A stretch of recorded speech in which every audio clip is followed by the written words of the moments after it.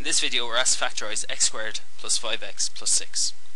So you can see it's quadratic because it has an x squared part, an x part and a constant. So we're going to use the guide number method here. So with the guide number method we multiply a by c.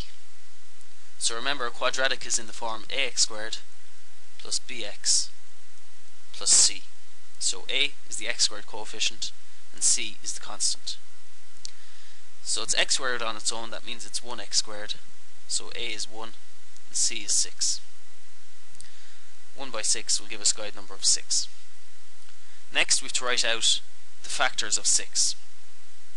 So we've 1 multiplied by 6, with minus 1 multiplied by minus 6, 2 by 3, and minus 2 multiplied by minus 3. So there are all the sets of factors of 6. Our next step is to identify the pair of factors that will add up to give the x coefficient, which in this case is plus 5. So which of these sets of factors add up to give us plus 5? So if we analyse it, we can see plus 2 and plus 3. So what we'll do is we'll rewrite our quadratic equation using that information. So it becomes x squared. Instead of plus 5x, we'll break it up into plus 2x plus 3x.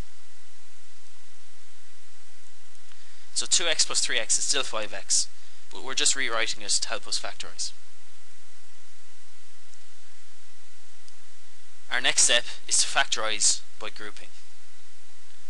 So we'll pair up, we've got x squared plus 2x, so they both have x in common, and we've got 3x plus 6, so 3 divides into both of them. So we'll take x as the common factor here, divide x into both terms.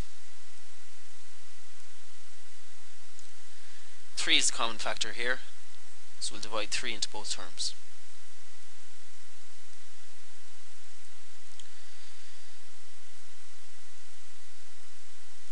So x squared divided by x is just x.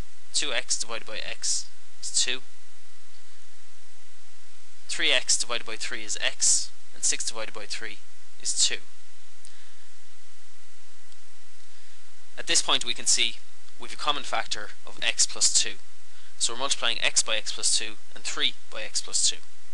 So we can rewrite this equation as x plus 3, so that's the letters outside, so x plus 3 by x plus 2. And that's our quadratic equation factorised.